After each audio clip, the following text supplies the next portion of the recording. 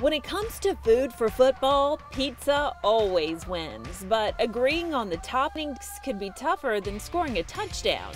So instead, make your own calzones or even Stromboli. You would have used pizza dough. GTCC culinary instructor and proud Italian chef Al Romano says you can make your dough or buy one already made at the grocery store. The difference between a calzone and a Stromboli is really the fold.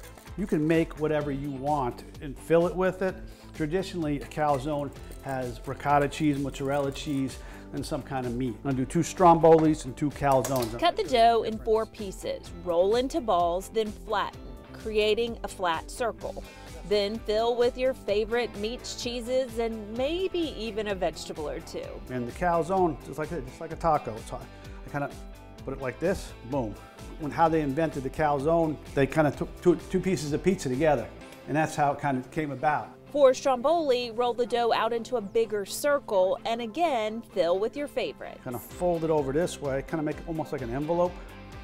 That way, flip it, just like so, and just kind of roll. Bake until brown and then serve with a side of sauce. Look at that. A winning dish no matter which teams are playing. From the Stromboli.